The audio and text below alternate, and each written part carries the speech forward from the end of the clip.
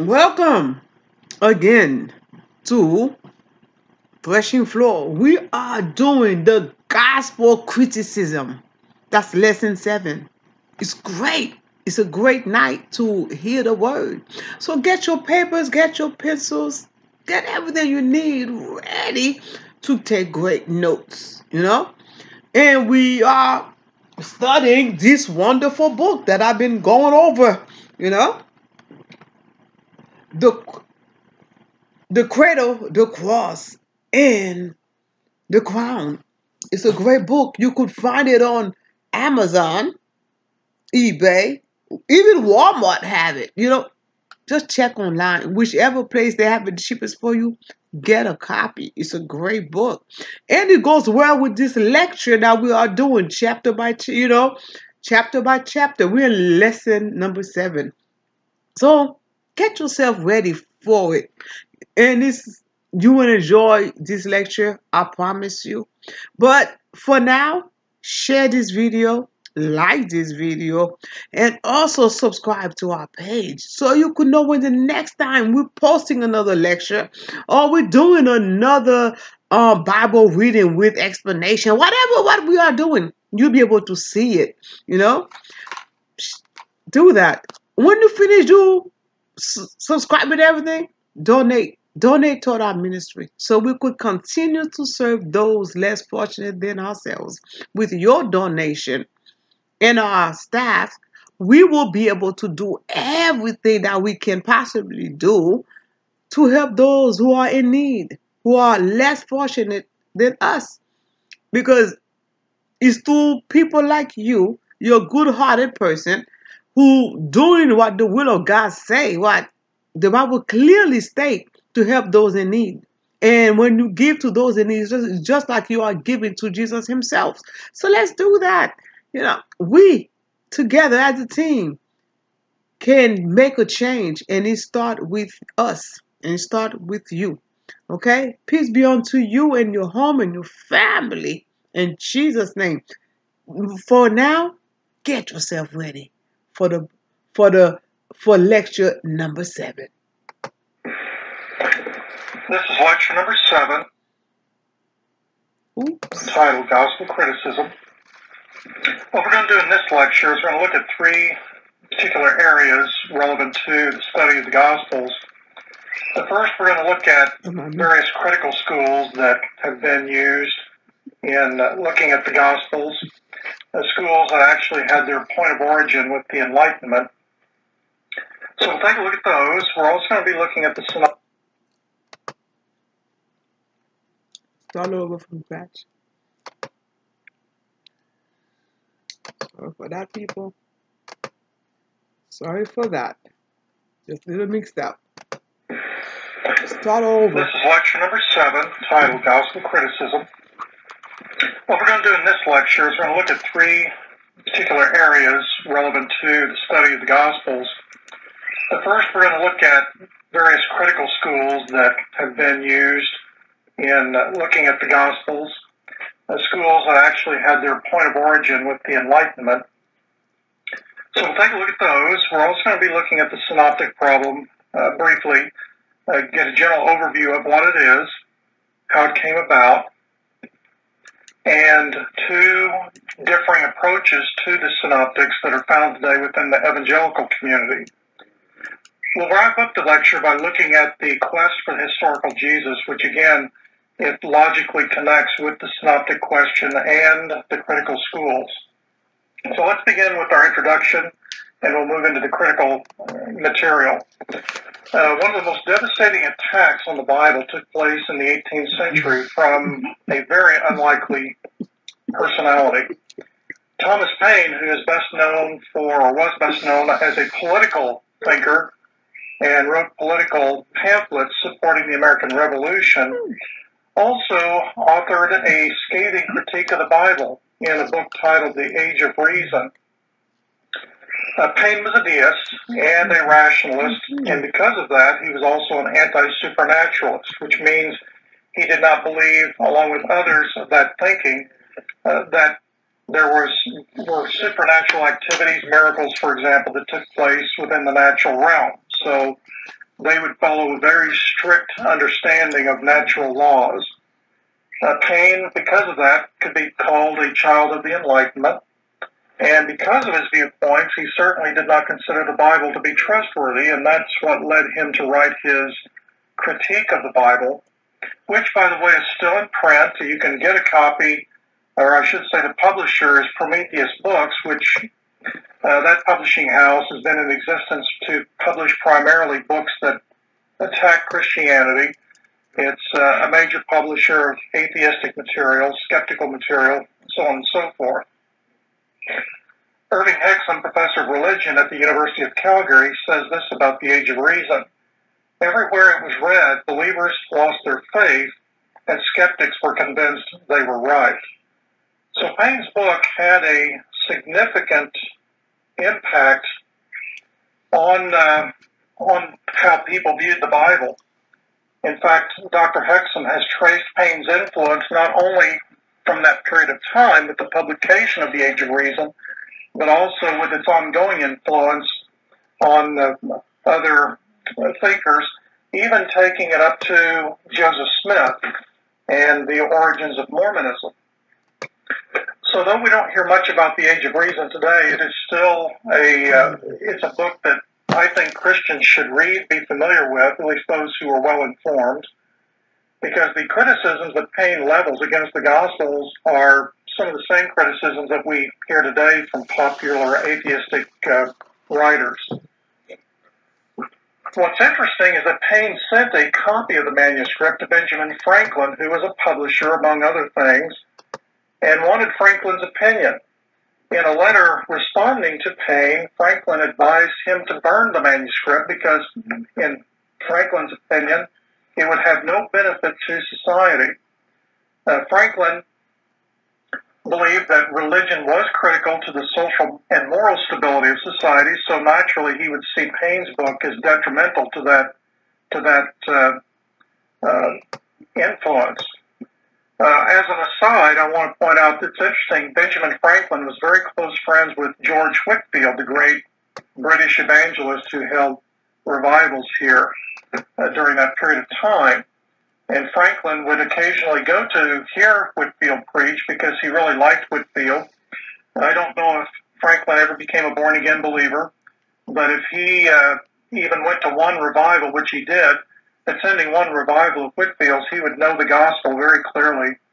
And also, because of Whitefield's influence, Franklin would have an appreciation for the importance of the Bible. So it's not unusual or not out of the ordinary that Ben Franklin would have such a negative reaction to Paine's writing. However, Paine went against Franklin's advice and went ahead and published the book. It infuriated numerous founding fathers such as John Adams, Samuel Adams, Benjamin Rush, John Dickinson, Charles Carroll, John Witherspoon, and John Jay. Paine's work, though significant, was not alone in its attacks on the Bible. Those attacks were actually ramping up during the Enlightenment because of the rationalistic thinking of that period. The anti-supernatural, rationalistic, and deistic thinking that characterized the so-called Enlightenment brought about an end of 1,700 years of fidelity to the Scriptures and Christianity. Now, prior to the Enlightenment, 1,700 years would be considered the age of faith. Faith was the dominant feature within the church. It was the focal point of Christianity, and it was the Christian influence that was quite substantial. However, with the Enlightenment, that inaugurated a vigorous attack on the Bible, in particular the Gospels, and it brought about what we would call the Age of Reason. With the Enlightenment came a massive shift away from the primacy of faith, which had characterized Christendom up to that time, to a new paradigm, that new paradigm being rationalism. Rationalism exalted the supremacy of human reason. With this intellectual revolution, Scripture was subjected to man's reason, which was informed by empiricism. Now, I want to make a clear distinction, though, between the use of reason and rationalism, because unfortunately, I've come across situations where people tend to equate the two. reason in and of itself is not a bad thing. Obviously, we use reason in doing theology. You can't do theology without using reason, because reason is what we do to organize our thoughts.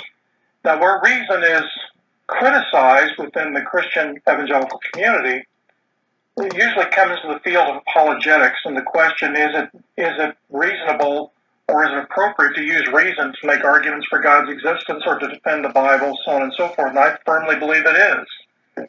We should give good reasons for why we believe the Bible. We should be able to give good reasons for why we believe God exists. I believe that an individual who is a non-believer can, by the power of reason, good rational arguments, be brought to theism. Now, I want to make a qualification here. I'm not saying that a person can be brought to salvation through reason.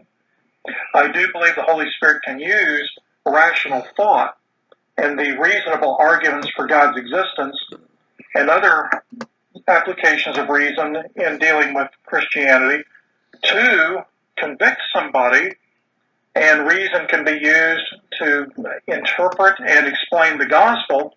And again, the Holy Spirit can use that to convict, but it requires the conviction of the Holy Spirit for someone to come to salvation. One of the great intellectuals of the Middle Ages, Thomas Aquinas, has been falsely accused of trying to argue or use reason to argue people into heaven, and that's not true. Aquinas did not believe that. And so, historically, there's been a school of thought within the evangelical community that has resisted the use of reason. And I want to emphasize that reason is important, and it is a very good tool to use in articulating our Christian faith. Rationalism, on the other hand, is the illegitimate use of reason.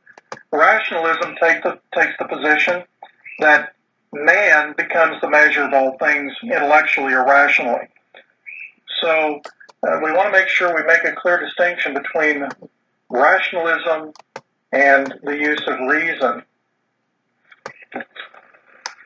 So with the Enlightenment, we see an intellectual revolution, and that revolution had a number of negative effects. First of all, within that revolution, we see the rise and tremendous influence of deism. Now, deism is a worldview. It's actually a subcategory of monotheism. Some people don't categorize it that way. I do. Deism does embrace the viewpoint that there is one supreme being. On the other hand, deism does not believe that that supreme being has any interaction with his creation. It holds that deism did away with a personal, immanent God for a God who is distant and disengaged from man's affairs. On the other hand, Christian monotheists, Trinitarian monotheism teaches that God not only is transcendent, he's distinct from what he's made, but he's also immanent, which means he does engage with his creation. And we see that in Scripture, where God interacts with mankind through propositional revelation and his presence, manifesting his presence in various ways. As a result of deism, man became the measure of all things, which is a philosophy that actually goes all the way back to the pre-Socratic philosopher Protagoras, who lived from 490 to 420 BC. Along with deism came an anti-supernaturalism, and this denied miracles. This naturally led to a denial of the historicity of such foundational doctrines as the virgin birth, miracles of Jesus, and the resurrection. And as we will see later, anti-supernaturalism, because of its denial of miracles, would have a direct impact on how the historicity of the Gospels was interpreted and viewed. Lastly, salvation was replaced by moralism. An example of this would be Thomas Jefferson. Jefferson believed that Jesus was a great moral teacher, but Jefferson, as a true deist and anti-supernaturalist, did not believe in miracles.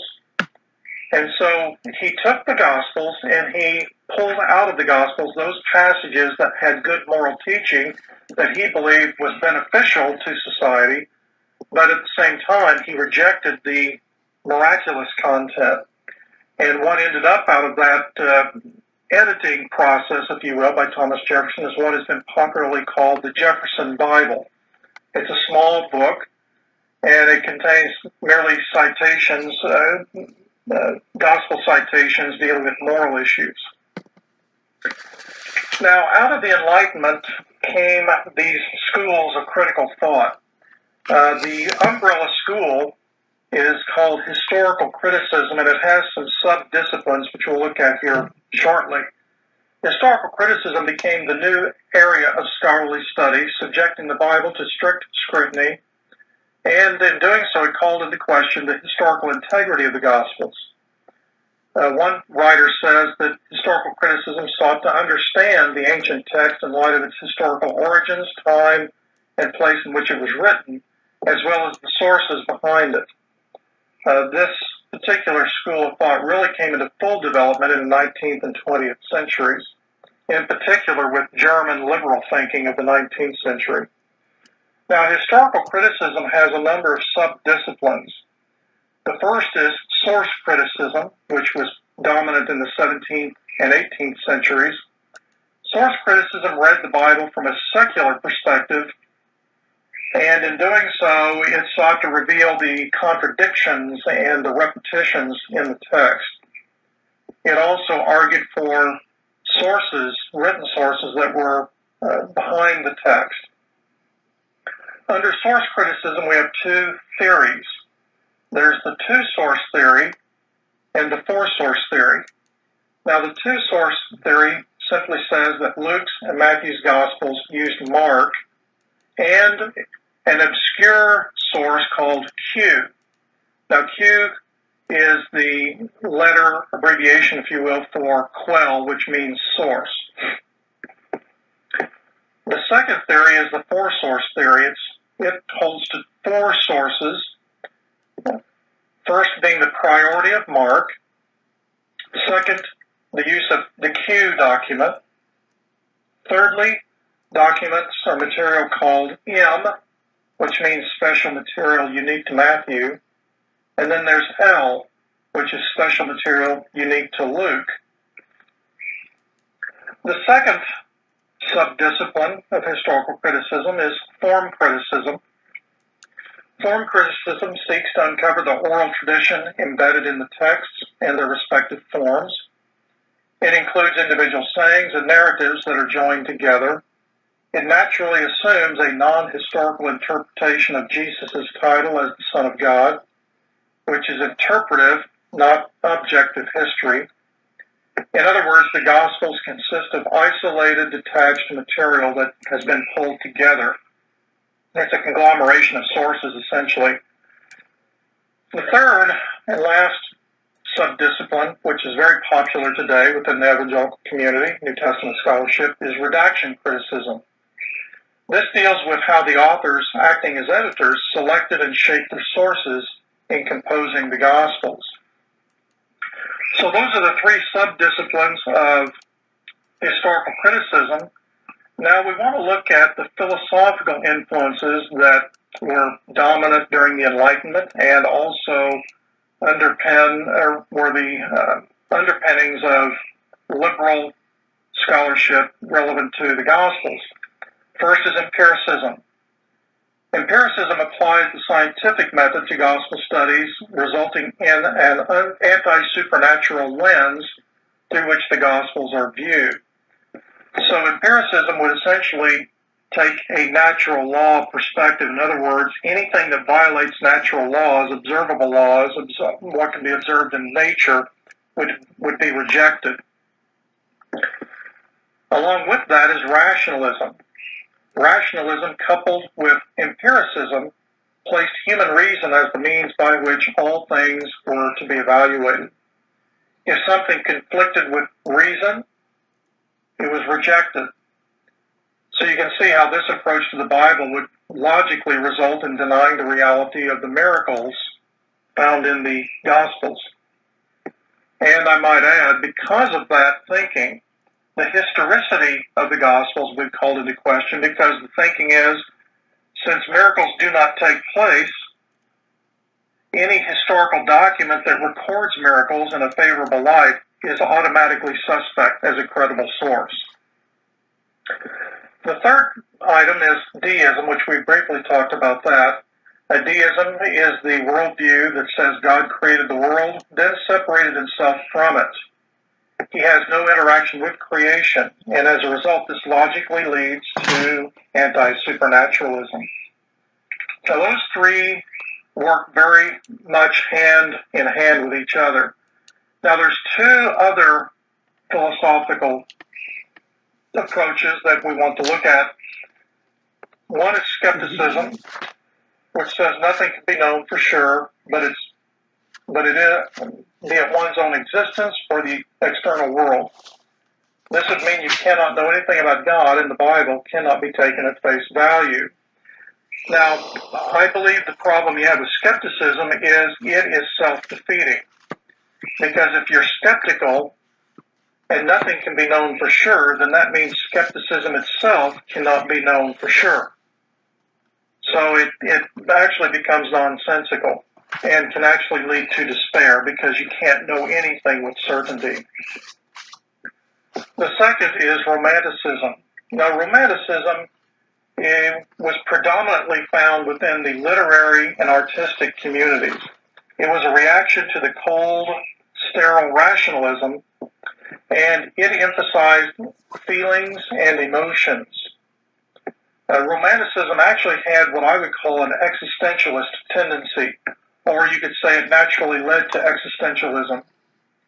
For example, you could deny the historicity of the resurrection and yet embrace the resurrection account, and from that have an existential spiritual experience, if you will.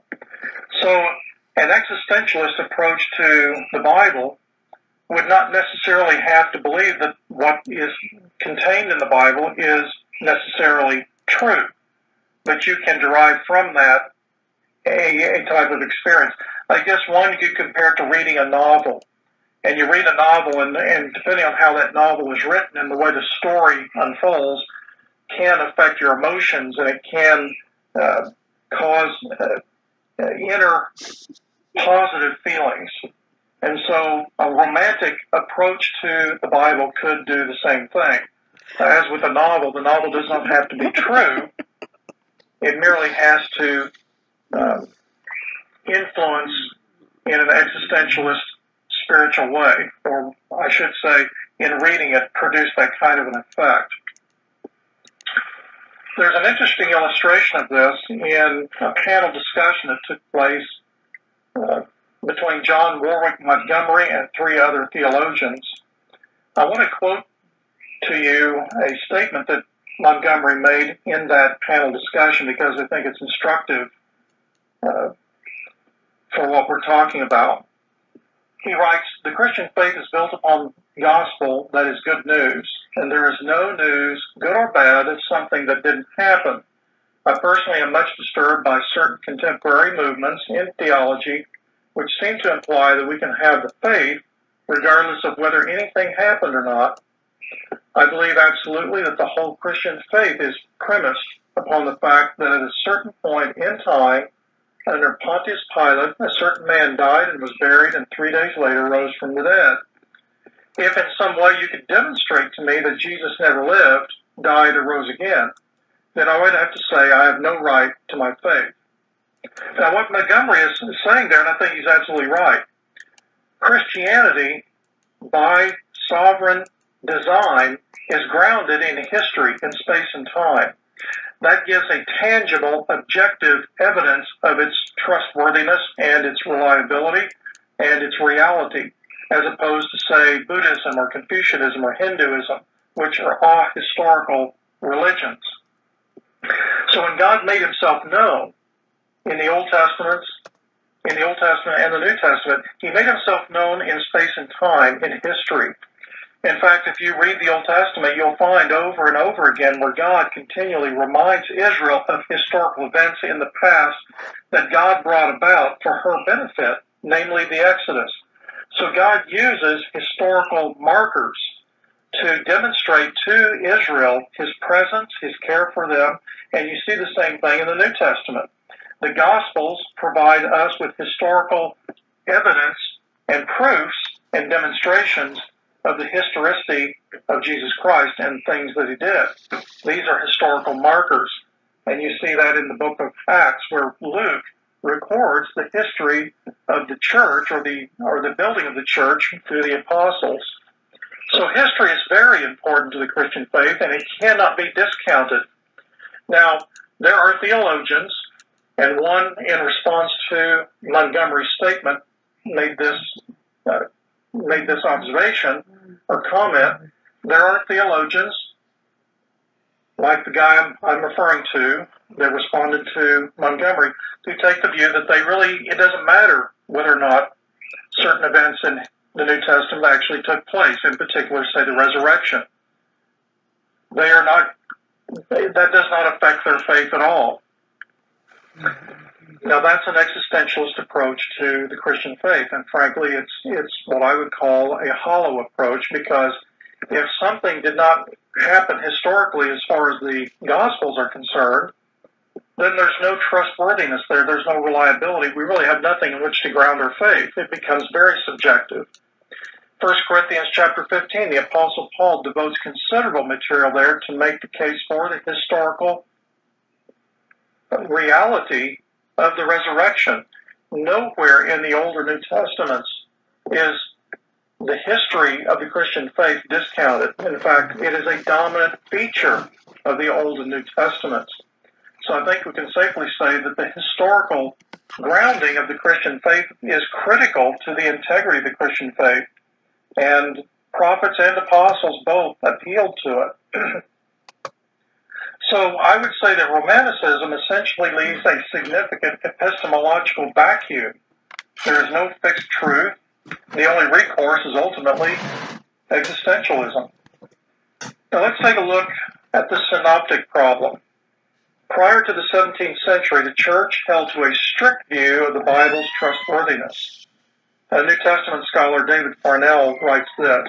He says, quote, "For the first 1700 years of the church, the independence view regarding the synoptic origins prevailed. That is, each gospel writer worked independently of the others. In other words, without relying on another canonical gospel as a source of information. Consequently, the Gospels of Matthew, Mark, and Luke, and John constitute 4 independent accounts of the life of Jesus. More specifically, no direct literary dependence exists among the Gospels. In other words, no Gospel writer directly used the work of another to compose his Gospel, as assumed by modern source dependence hypotheses. The 4 are separate, independent eyewitness testimonies to the life of Jesus," unquote. Now, I want to say at the outset of our examination of the synoptic problem that I totally agree with this statement. I personally do not believe that the gospel writers borrowed or copied from each other. I do believe that they were independent in their composition of their gospels, and they wrote under the inspiration of the Holy Spirit, and as a result, their gospels are both inerrant and infallible. Now, I'm sorry to say that that is not the popular view in modern evangelical New Testament scholarship. And it's even getting worse among a number of New Testament scholars when it comes to interpreting, or I should say reinterpreting, a lot of the material that is found in the Gospels. And again, this goes back to the influence of historical criticism and the philosophical underpinnings of historical criticism. So we could say that deism, rationalism, empiricism, romanticism, and skepticism all came together in one way or another in the context of the Enlightenment and impacted every area of human intellectual activity. And as has been pointed out, the Christian faith in general, and the Bible in particular, were subjected to intense criticism. Out of the milieu of anti-supernaturalistic thinking came a new approach to the Bible, as we've already discussed, in particular the Gospels, namely historical criticism. This theory, heavily influenced by Enlightenment thinking, did not hold to a supernaturalistic view of the Scriptures, which naturally led to seeing the text as nothing more than the product of men. Now, That being the case, that means the historicity of the Gospels is in question, because you strip the Gospels of the miraculous and you have nothing but historical material, just raw facts. But there's another problem with that as well. If miracles do not take place, as the anti-supernaturalist worldview would argue, then an historical document that does record such activity in a favorable light would automatically be suspect, because it's contradicting empiricism. And so the Gospels, being historical documents, come under suspicion as historically reliable and trustworthy, which also means that what we know about Jesus becomes suspect. And so now, with the three Gospels, the Synoptic Gospels, Matthew, Mark, and Luke, you have a problem. You have what is called, falsely so, the synoptic problem. How do we now reconcile the Gospel accounts that are in conflict with each other? Because if there's no inspiration, then those conflicting statements that you find between Matthew, Mark, and Luke are going to be considered contradictions. And logically so, because an anti-supernaturalist position would say that they're merely the compositions of men. So we have a situation now where the synoptic problem, as it was called, develops within the liberal context, because now they've got to figure out a way to reconcile these conflicting elements within the Gospels. So you have a problem, as many would call it, or as it's been historically known to be. Now, within the synoptic issue, you have two theories. You have a two-gospel hypothesis, and you have a two-source theory. The two-gospel hypothesis was developed by a man named Griesbach. He denied the inspiration of the Bible, yet, interestingly enough, he did believe that the Holy Spirit worked through two apostles, Matthew and John. Although they provided reliable testimony, they were not inerrant. Griesbach himself was influenced by New Testament rationalist critics Michaelius and Semler. Semler had a disdain for the ancient antiquities of the church, and instead he was enamored with the new and the fresh, and in doing so discarded the old ways of thinking. It's interesting because C.S. Lewis, who was, as hopefully many of you have read C.S. Lewis, C.S. Lewis was a literary scholar. And so Lewis worked extensively with old documents, ancient documents, and he made the statement that such an opinion, discounting ancient antiquarian or ancient antiquities, would actually be chronological snobbery. In his opinion, if something has not been discredited or shown to be fraudulent, then it shouldn't be discarded. We also have the two-source theory, which is not to be confused with the two-gospel hypothesis. The two-source theory says one gospel author copied extensively from another writer. This comes about due to close similarities between the synoptic gospels. For example, Matthew reproduces 90% of Mark, of the subjects of Mark. Luke reproduces 50%. The majority of Mark's words are reproduced in Matthew and Luke. The chronological events in Mark are generally found in Matthew and Luke. With the exception of 200 verses that are common to Matthew and Luke but not found in Mark, Mark is represented substantially in the other two Gospels, Matthew and Luke. So this has led scholars to conclude that there's been some kind of borrowing or copying going on here.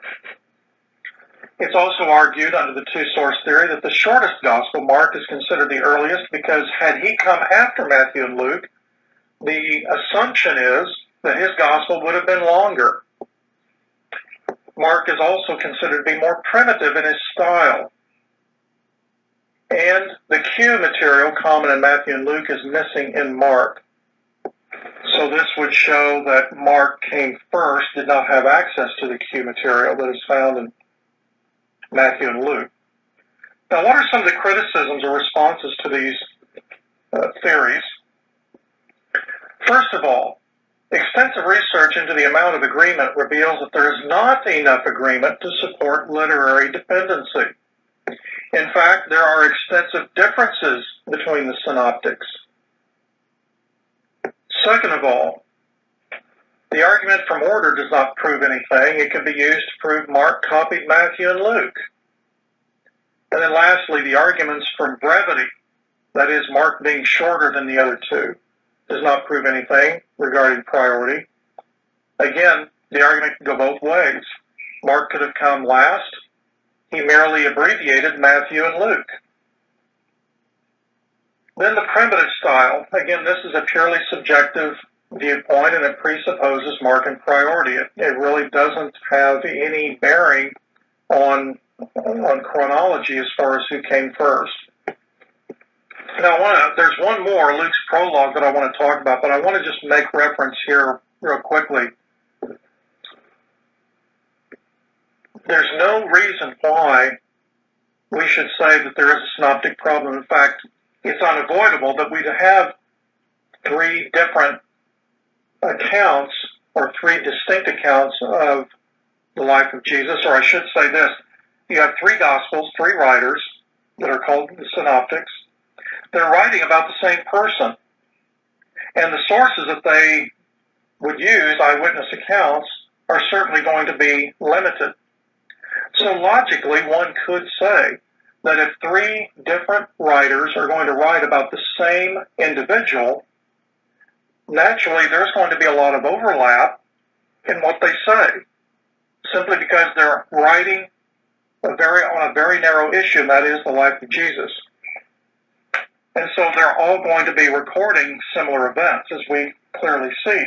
It'd be no different than if someone today were, you had three historians writing about the life of General Patton, and let's say they discussed, they researched their work, interviewing those who served with Patton during World War II, and whatever other information they would get, and they start writing their biography of Patton.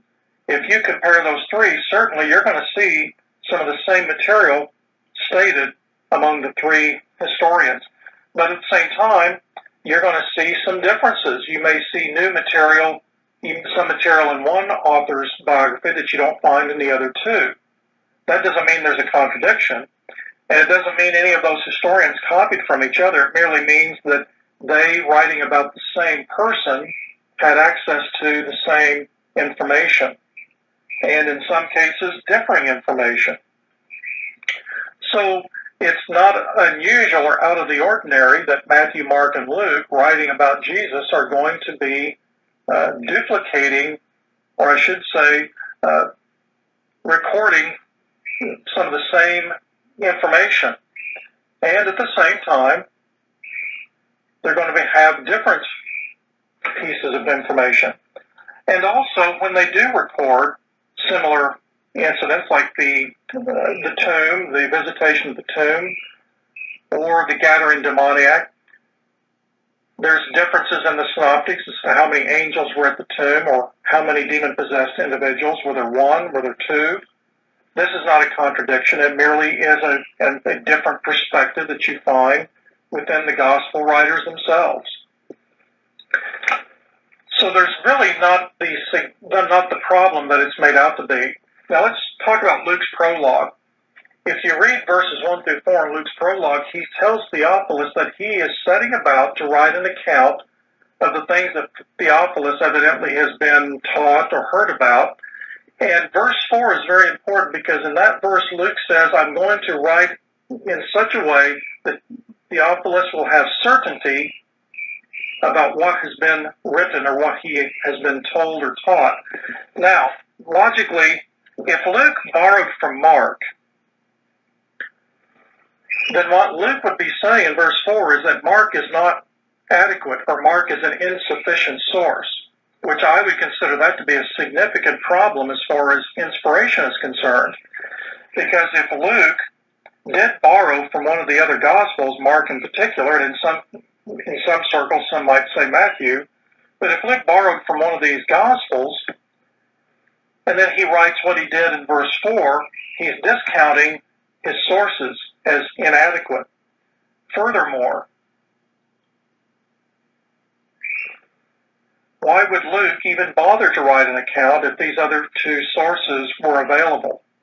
It would make more sense that he would refer Theophilus to pre-existing gospel accounts. But we don't see that. And I think, for me personally, I believe Luke's prologue is a strong argument for independence of the gospel writers.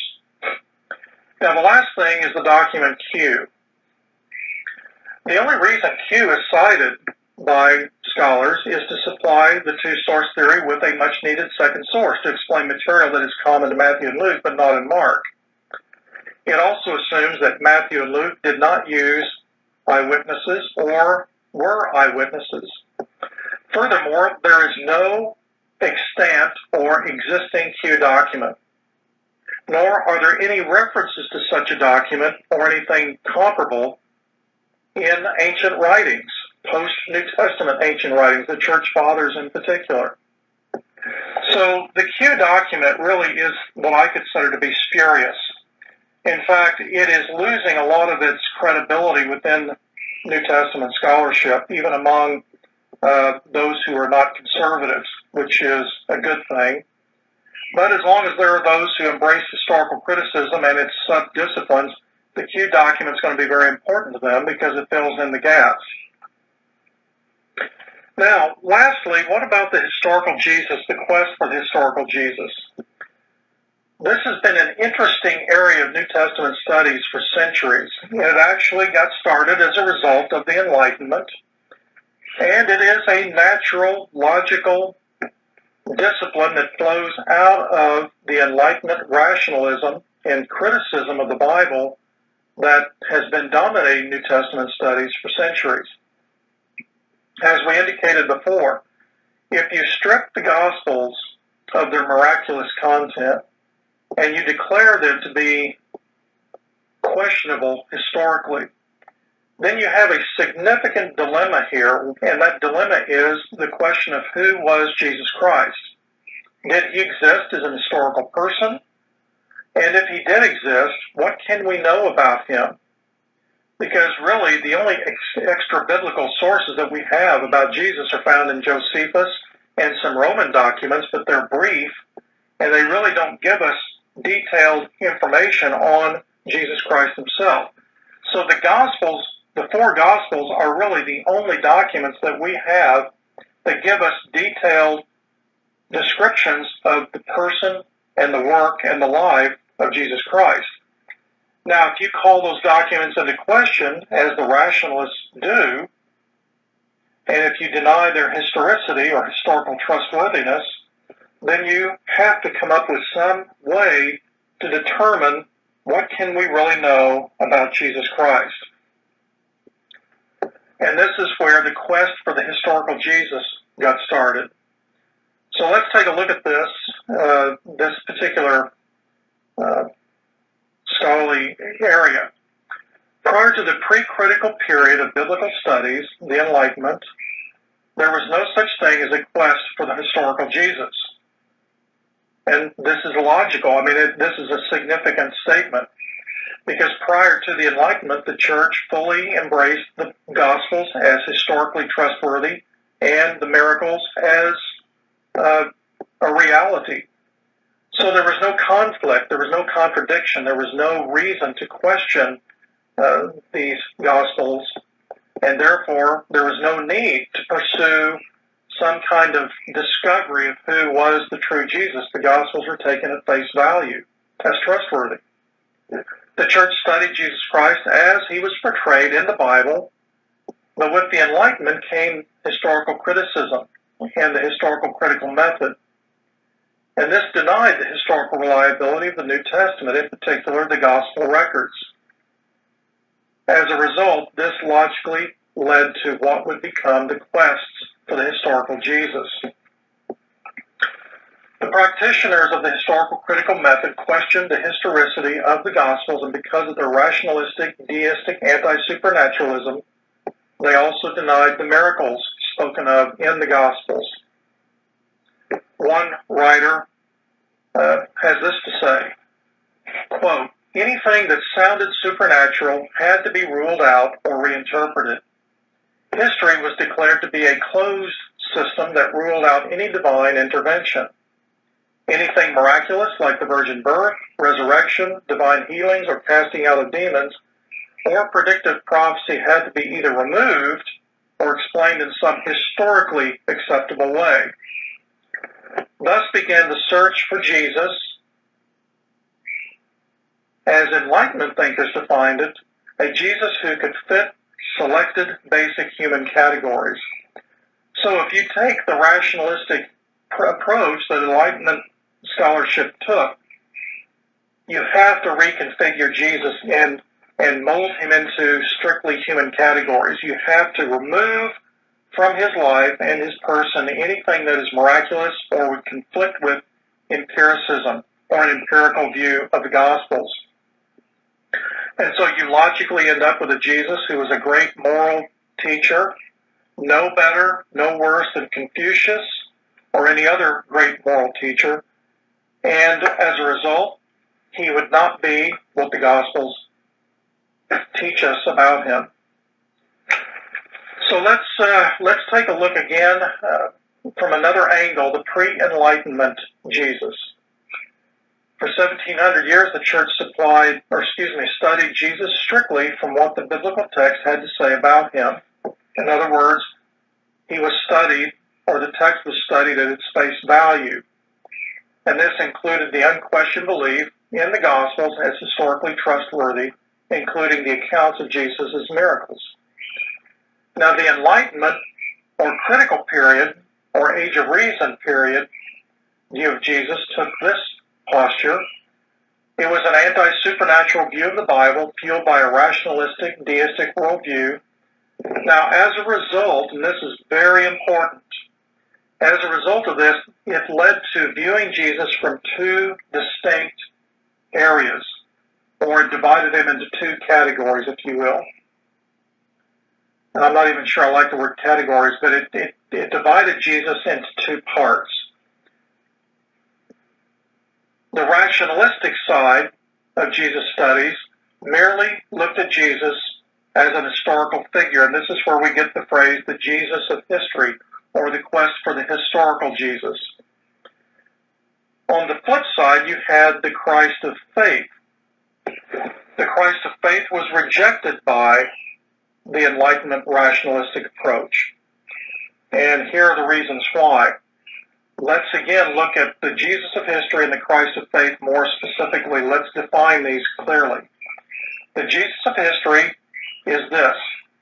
He is the Jesus who is stripped of the miraculous content of the Gospels and presented as he really was, the historical reality of Jesus, a great teacher and religious leader, but not a miracle worker, not virgin born, and he was never raised from the dead as the Savior. Now that is the Jesus of history. The Christ of faith, on the other hand, is the church's version of Jesus, an embellished, fabricated Jesus by his followers, and a Jesus who was transformed by the early church into something that he never was. Now that's how the rationalists would view him, and how they would critique the church's perspective. So it can be said that the quests for the historical Jesus were attempts by liberal scholars to identify who the real Jesus was, not what the church historically made him out to be. That also goes for the gospel records. Anti-supernaturalism, by its very nature, dismissed the miraculous, and in doing so, it stripped the Bible of its divine origins and inspiration, and in turn necessarily did not see Jesus as anything but a man. Thus, liberal scholarship, given its denial of miracles, could not have a Jesus who was virgin born, or miracles, or was raised from the dead. That being the case, the challenge in the quests has been to identify who the real Jesus of history was, not the church's so-called Christ of faith. So I would put it this way, succinctly. The historical Jesus is the Jesus of history. The Christ of faith is the Jesus as the church has configured him. So we can see that anti-supernatural rationalism affected the historiography of liberal scholarship, in that anything contradicting reason which was grounded in empiricism and naturalism was dismissed as non-historical. So it would not be possible for Jesus to be both historical and the Christ of faith. Now let's look at the first quest. The first quest was inaugurated by a man named Herman Reimarus. He lived from 1694 to 1768. He wrote a book called Apology or Defense of the Rational Worshippers of God, which was a, quote, compendious attack on the historical foundations of Christian orthodoxy and a defense of deism, unquote. That comes from the Historical Handbook of Major Biblical Interpreters by Donald McKim. Albert Schweitzer credited Reimarus with initiating the quest of the historical Jesus, according to McKim. Reimarus' book, which is also titled The Wolfenbüttel Fragments, led to the so-called First Quest. Now, Reimarus' view of Jesus and the Gospels are thus. He disputed the Jesus of history and the Christ of faith. He claimed Jesus was a revolutionary. He stated that the apostles made Jesus the centerpiece of Christianity, which means Jesus was the church's embellished Christ of faith. He also argued that Christianity's supernaturalism stood in contradiction to historical reality.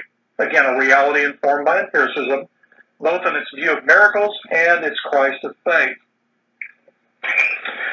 Now, eventually, the first quest was abandoned, and this took place in the early part of the 20th century. As a result of Albert Schweitzer's extensive study of the historical Jesus, he concluded that under no circumstances could anything really be known about the historical Jesus, which logically that would be the case, because if you deny the historical trustworthiness of the Gospels, then you really have nothing to work with. So this ended the quest for the historical Jesus, at least the first one. Since scholars considered research on the Jesus of history was no longer relevant, the only recourse was to focus on the Christ of faith. Now this is interesting because these liberals wanted to salvage the Jesus that we talk about that's mentioned in the Bible. But they had a problem. They could no longer rely on the historical credibility of this Jesus, so now they had to, by default, move to the Christ of faith, which that in itself was driven by existentialism. And remember, we mentioned earlier that Romanticism, which led to existentialism, can take a perspective on the Bible that is non-historical and still retain a so-called faith in Jesus. And this is exactly what the liberal German New Testament scholar Rudolf Bultmann sought to do in his popular, well-known, what he was known for was the demythologization of the Gospels, which simply is this. By demythologizing the Gospels, Bultmann sought to strip the Scripture of all elements of the supernatural. He also discounted the importance of historical research into the Jesus of the Gospels and instead sought to seek experience of the Christ of faith, which is an existential experience. The Christ preached in the Hellenistic church, according to Bultmann, was not the historical Jesus, but the Christ of faith and the Christian cult. That's found in the Dictionary of Jesus and the Gospels. It goes on to say that Bultmann contended that the thought world of the New Testament was essentially mythological, being shaped by myths drawn from Jewish apocalyptic and Gnosticism. Therefore, such myths caused Jesus to be presented as a heavenly redeemer in a cosmic struggle. Now, this was the massive influence of Bultmann in the mid-20th century, demythologizing the Gospels and instead embracing an existentialist approach to Jesus. Now, I don't think Bultmann ever called it existentialism, but essentially that's really what it comes down to. However, in 1953, Students of Bultmann, heavily influenced by him, came to the point where they realized that his existentialist approach to the Gospels was inadequate. In fact, Bultmann's understanding of the New Testament Gospels was vigorously criticized, especially by a man named Ernst Käsemann. Käsemann did not agree with Bultmann, and in 1959, because of Käsemann's influence and that of another German scholar, Bornkamm, they both launched what would be known as the second quest for the historical Jesus. Now, they abandoned that existentialism of Bultmann, and now they're going back to essentially the first quest, the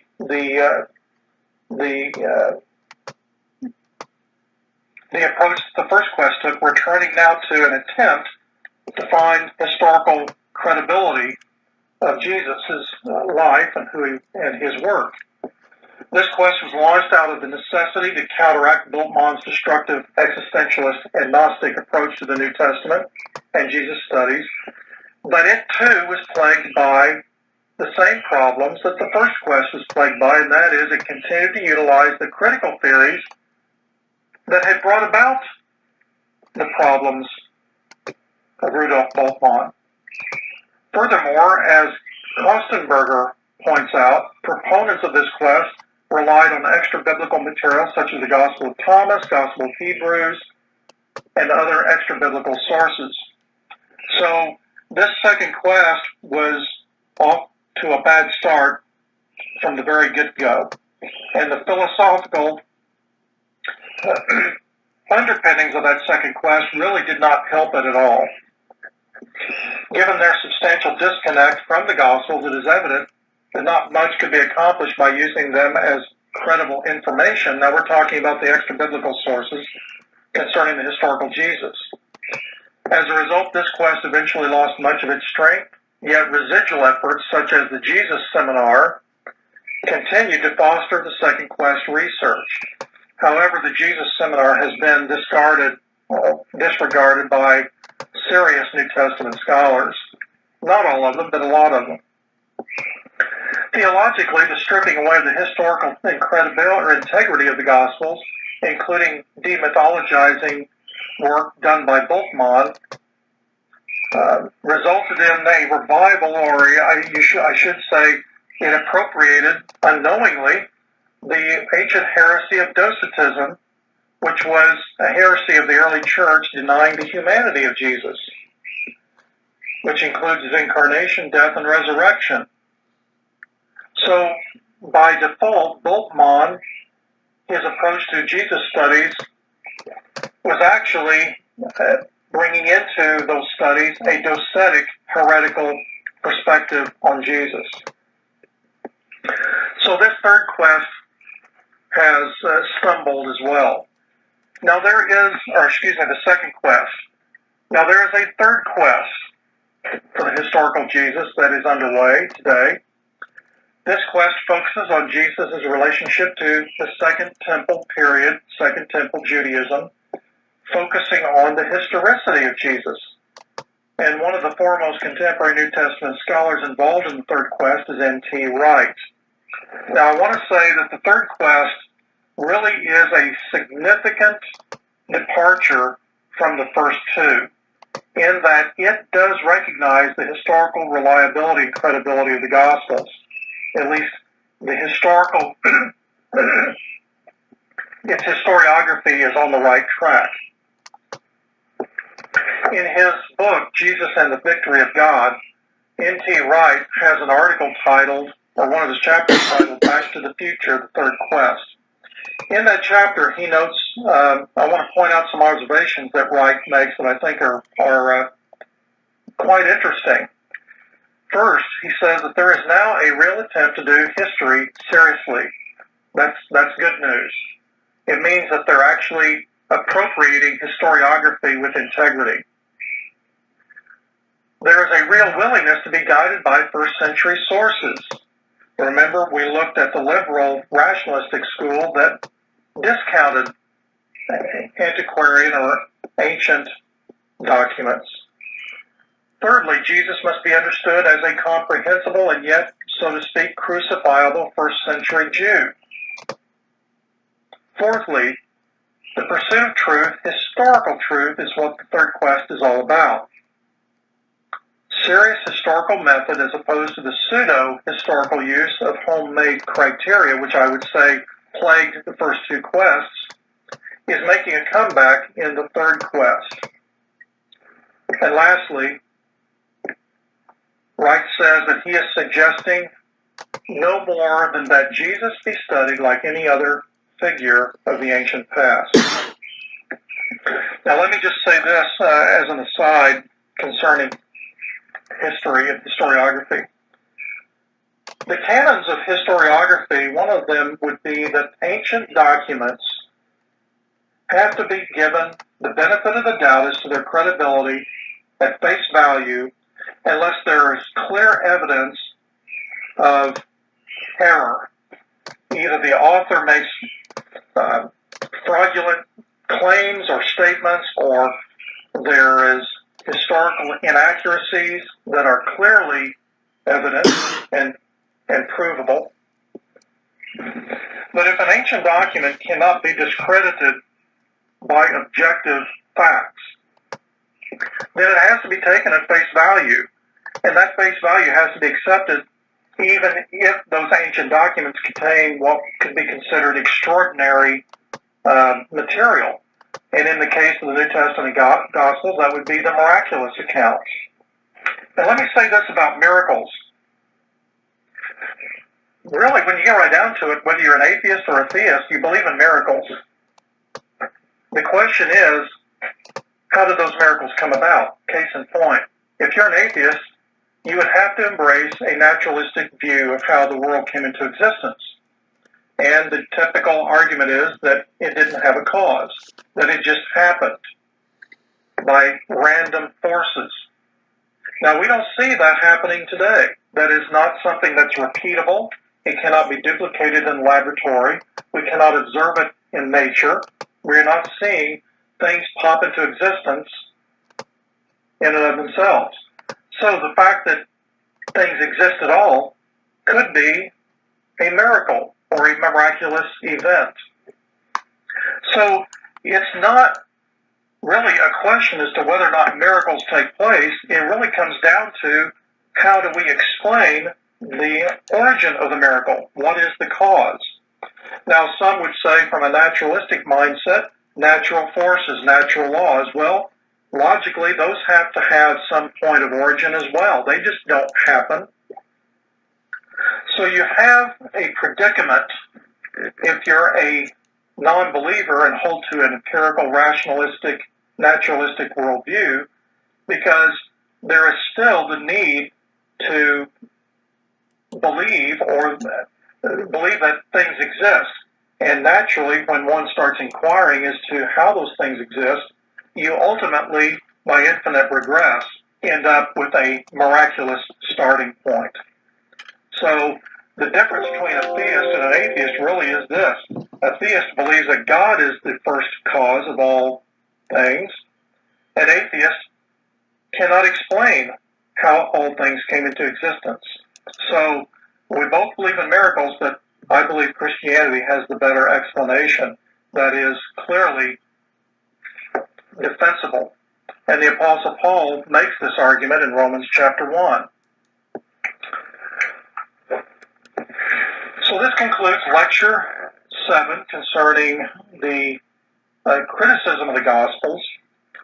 Our next lecture will begin our study, investigation into the biblical books themselves, and we will be beginning with the Gospels, and we will start with the book of Matthew and work our way through to the book of Revelation in the lectures to follow.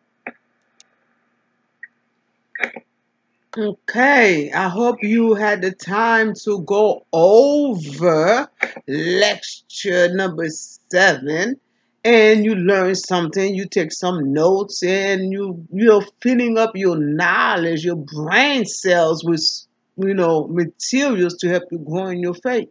You always could come back and listen to the videos over and over again, so you could, learn, copy it, write it down, record it again, so you could, when you're in the car, you could always listen to it. You know, the materials are there just for you. While you listening to it, I hope you had a chance to subscribe to our page, like the video, and share it. So others could also learn from it and enjoy it too at the same time. So and teach others about the Word of God. And also, now the video is over. Take some time. Go look at the link on the bottom and donate toward our ministry so we could have funds to help those who are less fortunate than ourselves, who are in need of our services. Okay? Please, may God bless you. May the glory of God protect you, watch over you, and keep you safe, and constantly be a shield around you. Peace. Shalom.